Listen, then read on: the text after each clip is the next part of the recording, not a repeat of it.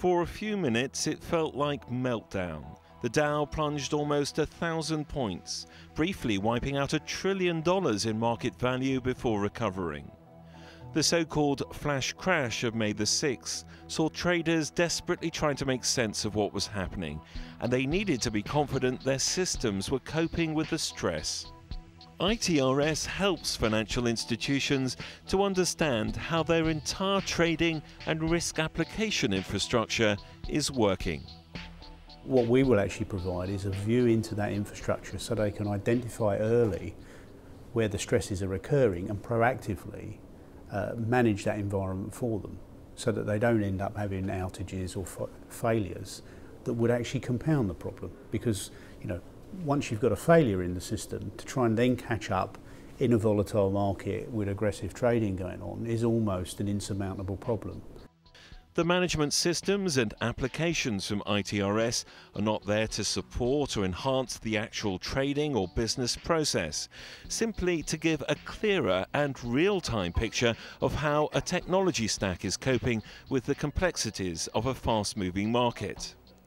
It's now estimated that high-frequency trading accounts for as much as 73% of US daily equity volume.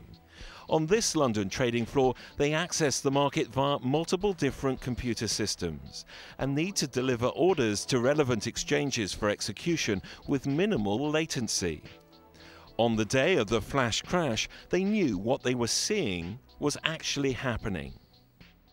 The way our IT infrastructure works is we have set certain parameters in terms of reliability, accuracy, and resilience.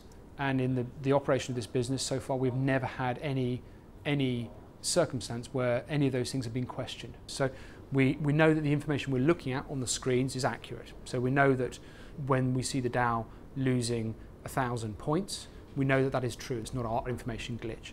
And as technology advances, the speed at which those transactions are carried out also increases. At Intel, we see trading as the Formula One of the use of technology in financial services.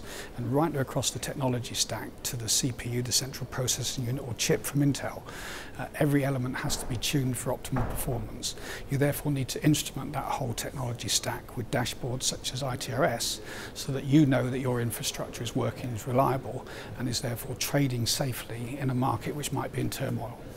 And ITRS has been building these dashboards for more than a decade to enable firms to see how their infrastructure is working.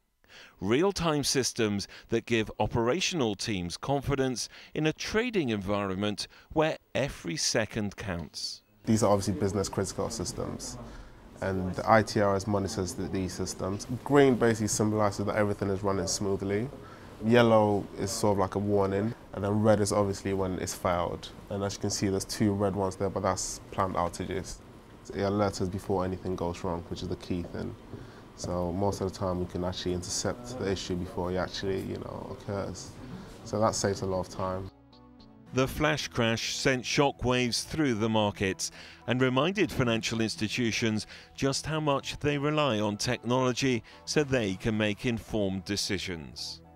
Real-time visibility and control to support these systems from ITRS is helping them to see more.